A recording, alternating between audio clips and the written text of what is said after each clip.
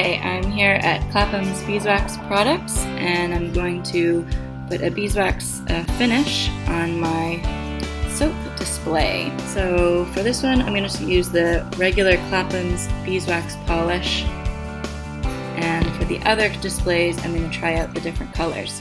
So we'll see how it goes.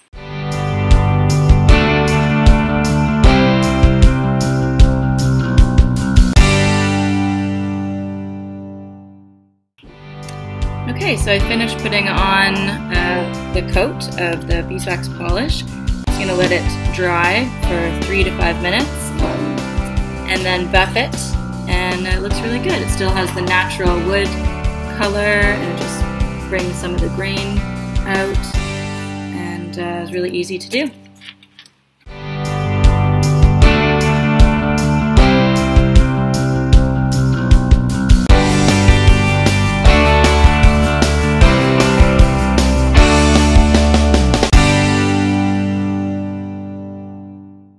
So I've just finished up with the Dyke Brown, and it makes a pretty big difference in the color of the wood. It looks a lot more rustic, and I like that look to go with the brand of my soap.